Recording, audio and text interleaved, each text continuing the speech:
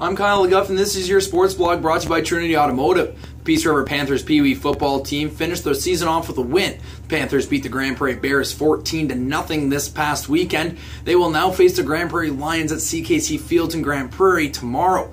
The Wheatbelt Baseball League will spend this weekend in Fort St. John as Rycroft visits Fort St. John tomorrow. Then on Saturday, Fort St. John welcomes Grimshaw. Then Fairview is playing Grand Prairie. The skills contest goes at 5 p.m. with the All-Star game at 7. Then on Sunday, Grand Prairie is playing Fort St. John.